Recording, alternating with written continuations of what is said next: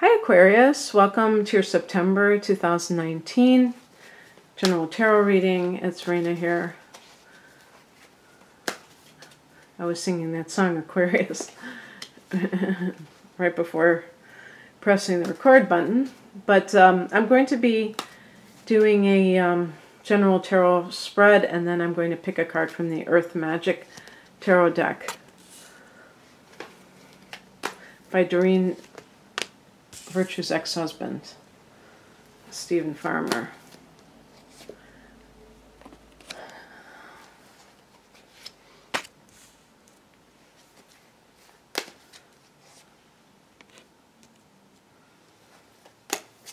I hope I'm right about that.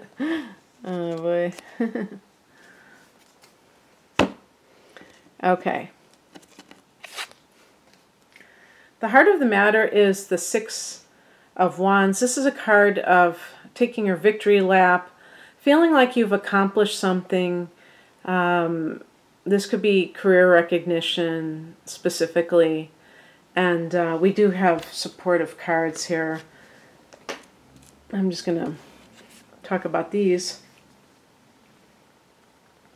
In the past position, we have the Ace of Swords.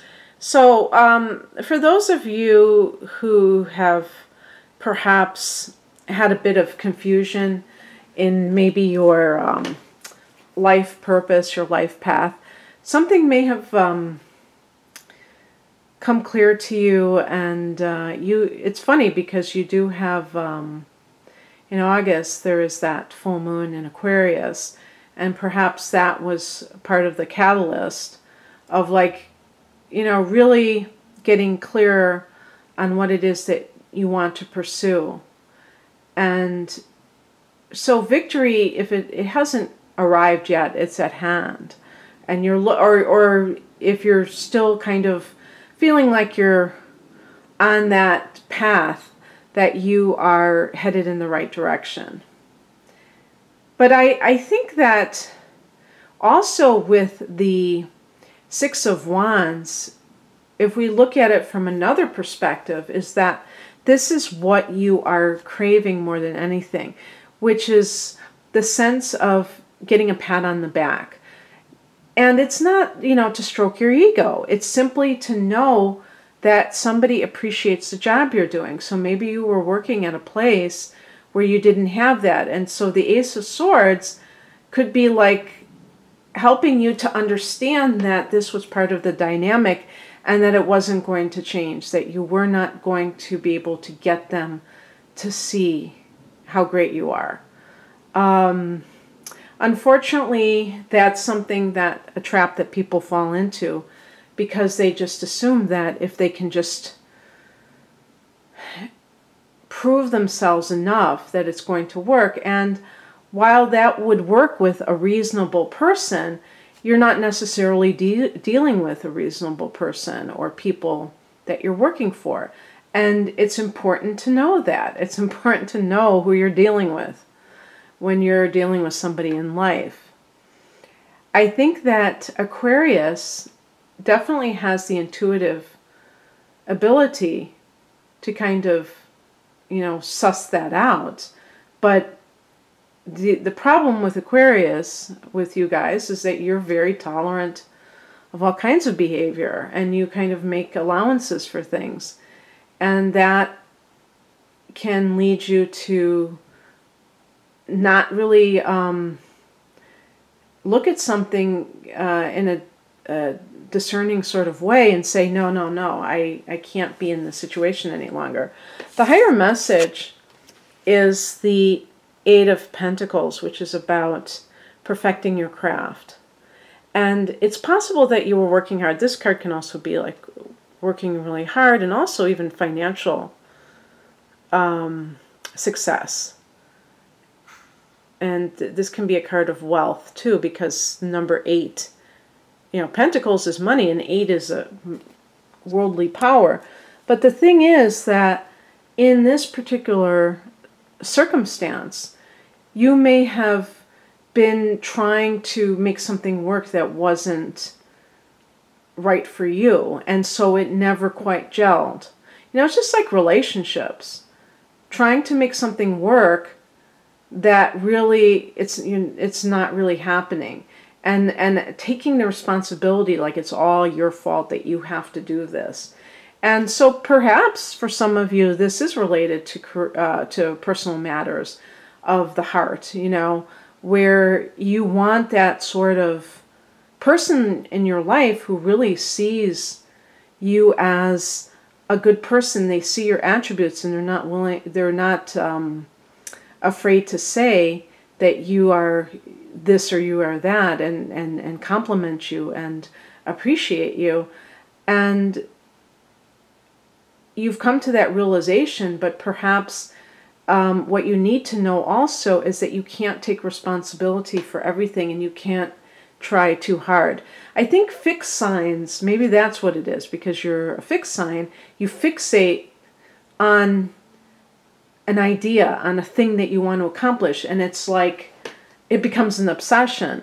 And there has to be the flexibility of thought to entertain the notion that something isn't working, and to be okay with that, and to say, you know, I admit that this isn't going to happen, and I can move on with my life, and I can just, you know, look for validation from a different source. I mean, ultimately, we're not supposed to look outside of ourselves for validation. What I mean is that feeling of being appreciated is not really an outrageous thing to expect from the place that you're working or from a relationship. What crosses you is the Fool card, and so you may be like kind of like not ready to embark on a new journey. You may be going through a process right now, Aquarius, where you're kind of coming to terms with certain things in your life, but you still are kind of like deciding on the path altogether. With the Eight of Pentacles, it may be suggesting that you go into a certain type of training so that you can specialize in something, and also so that you can have certain credentials so that you will have more job opportunity if you are seeking new employment.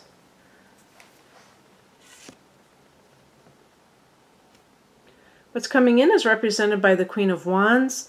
This is the card of the self-empowered businesswoman, you know, somebody who, or a career woman, someone who is confident and positive and you know, cheerful in nature.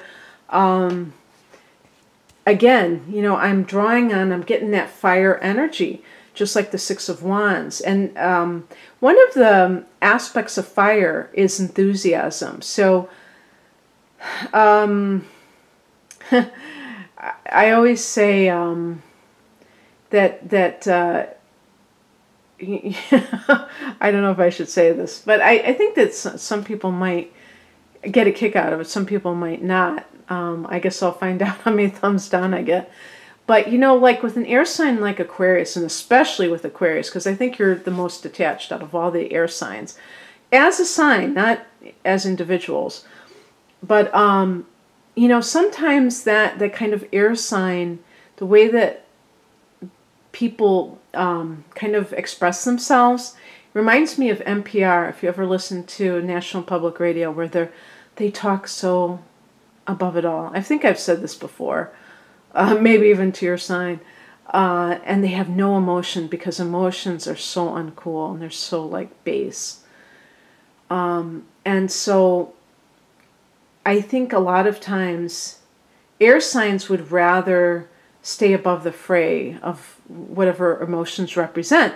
But this is full on emotion, because the Queen represents the water element, because it's the feminine principle. And the wands are fire. Well, water and fire as elements are both emotional in their own ways, and you're like unabashedly this way. And this, you know, I feel like this might even be more the case as we go towards the end of September, when we start having these personal planets in Libra, because Libra is a fellow air sign, and that will form a trine, and that will be more easy flowing energy for you. Here's another Queen. The outcome is the Queen of Swords. Now this is you. Great, all's well that ends well. So you're in that position. To me, the Queen and the King are positions of authority. So you're on top of your game.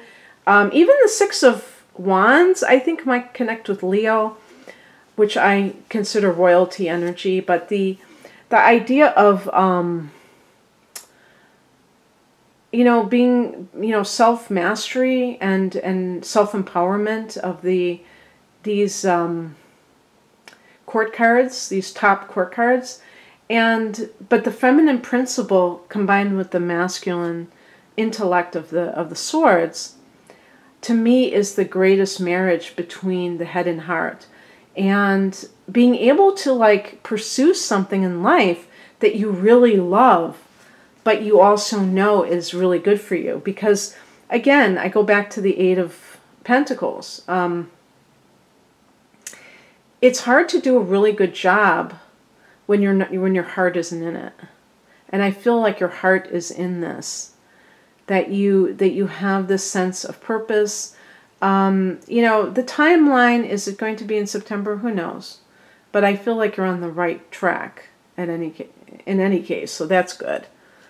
So I'm going to pick a card from the Earth Magic deck just to round off this reading. Oh no, I get this over and over again.